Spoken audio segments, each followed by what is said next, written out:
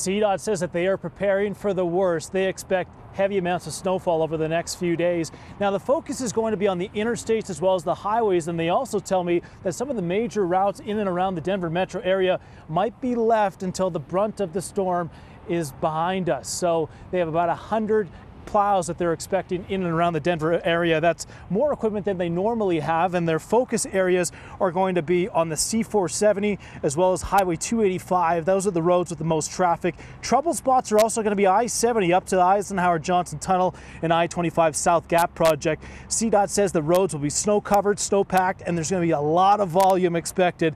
The state will close roads if they become too dangerous and too treacherous to pass. If that happens, AAA says it will be difficult to help stranded drivers, and CDOT says if you're going to the mountains this weekend, you better go today.